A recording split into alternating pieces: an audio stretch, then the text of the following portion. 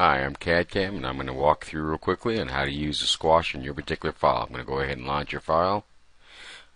In this case, Mastercam 9 is launching. Go ahead and say OK here. You can see we have your file.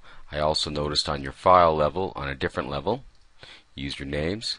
On this last one here was actually your 3D wireframe. So I'm going to make that the active file, active level. View that real quick. We can see we have all your file here. I'm going to go ahead and set myself with another level, say for example 20, and say flat profile. Say OK. Change color it's going to be go ahead and used. I'll go ahead and use this nice color orange here on that. So the first thing I'm going to do is I've got all the entities. I'm going to go ahead and go X form using the option of squash, window, put a window around everything. Say done. You can see that active level and color, active level is 20, active color is 138. We're going to say copy, use construction attributes, use this level of Z, 0. Say OK. Go ahead and say done. Turn off your level 3. F3.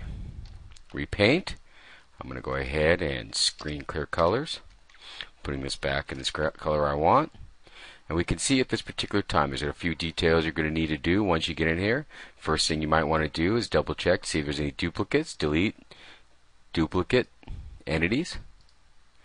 Say OK. Looks like none were found. That's good.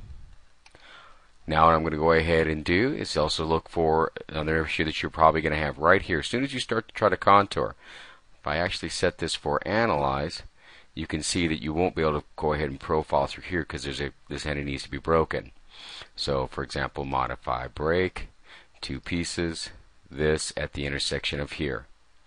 And we'll look again here, same thing here, this entity, the endpoint of here on that. But now you're going to have other issues where there might be overlapping entities. You're going to of course have to create a line there.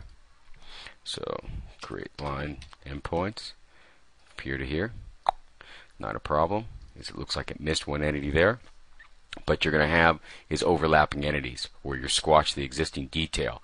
So you're going to have to go through and find that. One of the quickest ways to look for certain information like that is Alt-C on the keyboard. Go to the C-hooks directory, look for finding overlap entities here, and then I'm going to go ahead and use the option for window.